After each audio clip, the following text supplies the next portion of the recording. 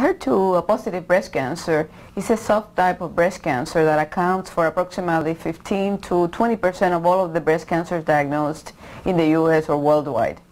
So HER2 can refer to a protein or can refer to a gene. So when we talk about a HER2 positive breast cancer, it means that either the tumor has too much of the HER2 protein or too many copies of the HER2 gene. You know, it's amazing. You know, the story actually dates back to the latter part of the 80s when HER2 was first found. But then the trials in the subsequent years started letting us understand that this could be a good target to treat patients with breast cancer. So I'm very fortunate that I got involved with the trials very, very early. Back actually 12 years ago. So in 1998 we started writing trials that involved management of patients with HER2 positive breast cancer. Initially patients with advanced disease, and then we evaluated a drug called Herceptin in patients who had tumors that had been resected or removed. In other words, patients who had early stage breast cancer. And this was the study that gave us the first clue that there was a problem with testing. You know, we are very fortunate here at Mayo that we have been conducting research in this area for many years, and we were one of the first groups that identified that there was a problem with reliability of HER2 testing at the national level, and this has now actually been extended to a worldwide issue. The difficulty with the test is that breast cancers can be what we call heterogeneous, so they're all not the same. There may be parts of the tumor that have a lot of the HER2 protein. Other parts of the tumors may not have a lot of the HER2 protein.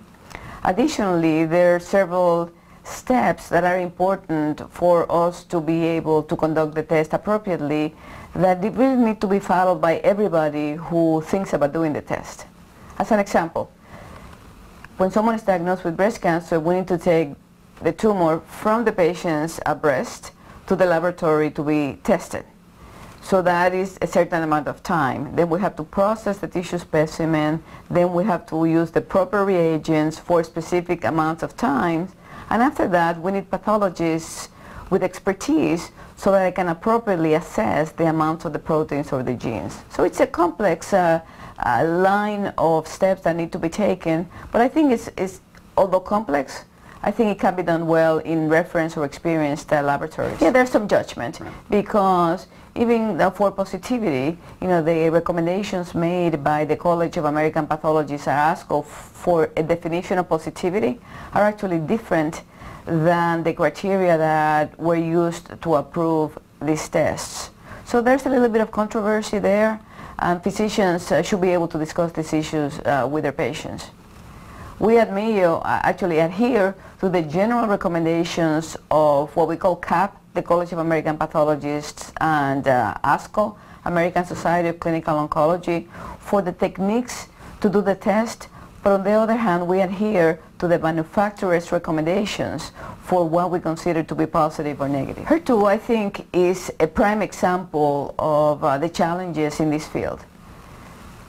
Other proteins that have been looked at include estrogen receptor and progesterone receptors.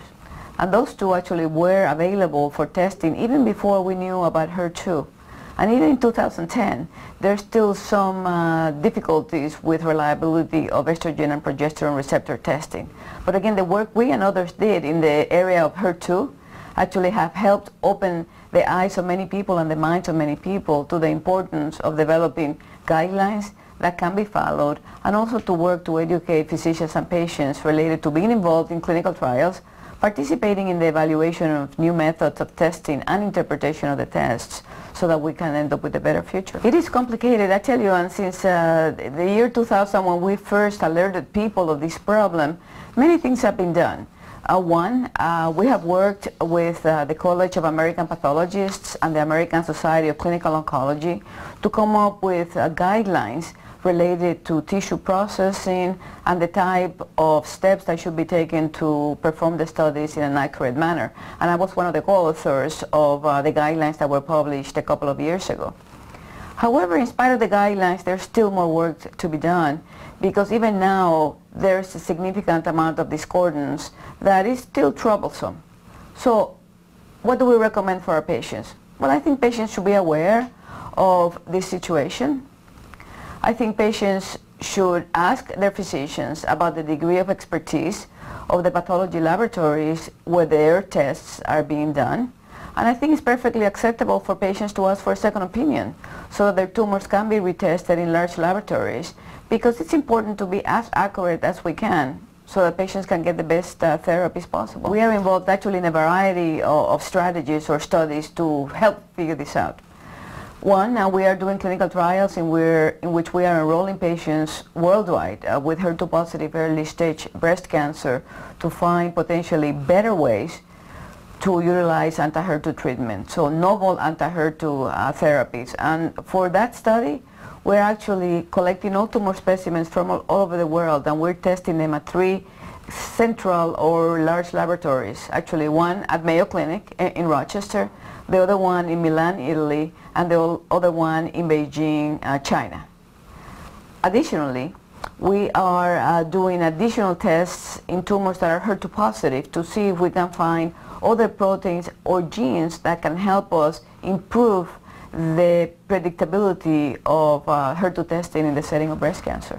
We have established very clear guidelines for these 3 central laboratories worldwide, so that we have a way to do the test that then we can understand each other in terms of the impact of the results on patient care.